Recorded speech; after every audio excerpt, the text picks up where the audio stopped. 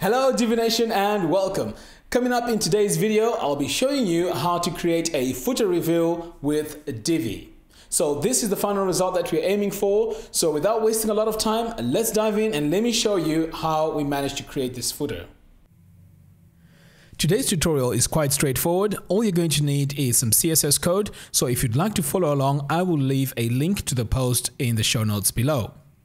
Okay, so let's get started. So firstly, I'd just like to show you what the footer looks like before we apply the effect. So you can see here, it's just normal. So what we need to do is to go into dashboard, click on our theme customizer and add our CSS here where it says additional CSS. So ideally what you want to do is to scroll all the way down until you get to the bottom, and this is where you want to paste your CSS code. Make sure you don't paste this code inside the code you've entered before if you have some CSS code, because this will bring up some errors.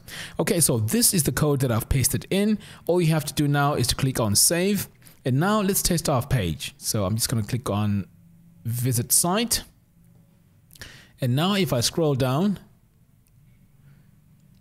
you can see that when I get to the bottom, the footer reveals as I'm scrolling right at the bottom there. I know it's a subtle effect, but it's definitely doing the job. Okay, so let's say you don't want this effect to be site-wide. The way to achieve that is by adding this CSS onto the single page. So what you'll need to do is to go back to your dashboard and go to Divi Theme Customizer, additional CSS, and then remove the code from here. Click on save and publish, because every time you add this code to this additional CSS, it applies the effect to the whole website. So if you don't want that, then you can add this to a particular page. Okay, so what we're going to do is to choose a particular page where we need to add this effect to. So I'm going to come over here to pages, click on all pages. So the page I need to add this effect to is the parallax page. So I'm going to click on view and then click on enable visual builder.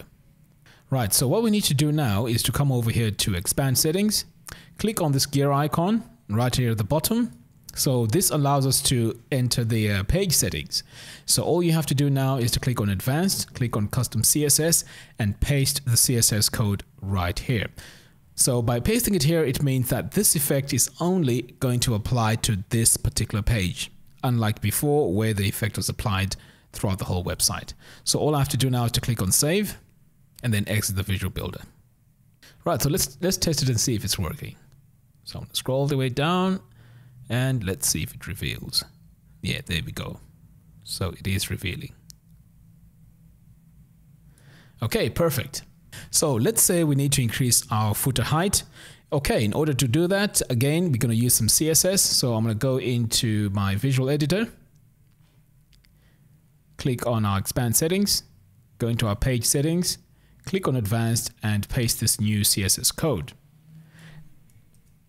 Right, so now with this CSS code, we can see the height now we've added is 60 pixels. So you can adjust this and change this to whatever height you'd need. But for now, let's just save and let's take a look at that change. Okay, so I'm going to scroll down here and we can see that our height has increased.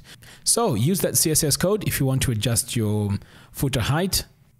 Okay, so before we finalize this tutorial, I have a bonus tip for you. So let's say you want to add some CSS Box Shadow. Again, let me show you how to do that. Let's go back to our page settings and let's paste this code. I'm going to paste here in the custom CSS. Okay, so I'm going to paste the code.